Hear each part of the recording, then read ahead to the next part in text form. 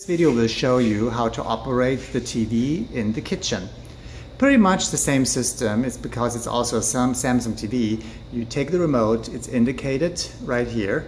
So you take it and press power and the TV will come on. I'm going to make a little sound.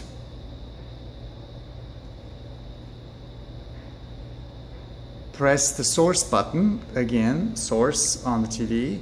HDMI 1 is for Chromecast streaming, so you can stream any TV show or news or whatever you would like to stream from your tablet or from your phone if you have an Android system. And press source again to switch to the normal TV. Operate it with the dial, enter, and the TV station will come on.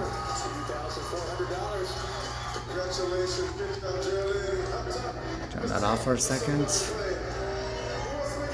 All right. You can swing the TV quite easily with an arm. Just be a little bit careful so it's not ripped out of the wall. And you can swing it the way you would like it to show, so it's comfortable for you. All right, so that was it. Hope you enjoyed the TV.